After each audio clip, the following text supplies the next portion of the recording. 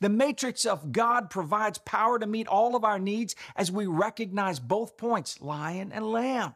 We've got Christians who want to flatten out the character of God to this narrow spectrum that makes them comfortable with their own character flaws. Look, power can be intimidating, but we've got to get over ourselves and let Jesus be who he really is. Remember, it's the lion and the lamb who opens the scrolls of your destiny. Don't try to micromanage Christ's identity so that you feel more comfortable.